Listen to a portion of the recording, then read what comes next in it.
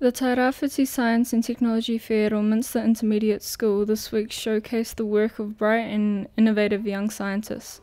Ilminster student Hamish Hamilton's project Think About the Bigger Picture aims to encourage more thinking around how to avoid and clean up oil spills.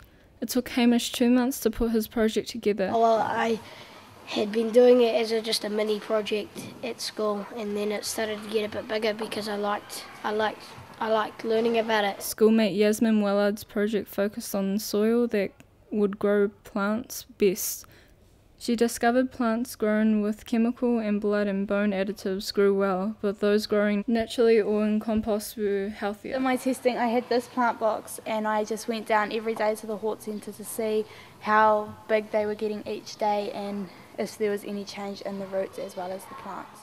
Chief Judge Willem was impressed with the high quality of projects displayed this year.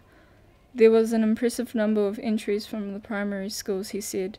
For the first time, there were more primary school entries than intermediate and high schools combined. There were 23 schools from Gisborne the East Coast and as far as Matawai taking part, with 437 displays entered. I really enjoyed it because it was something that I wanted to know about, and I hope my findings will help other people. Yeah, I really loved it because it was fun learning about it. Yeah.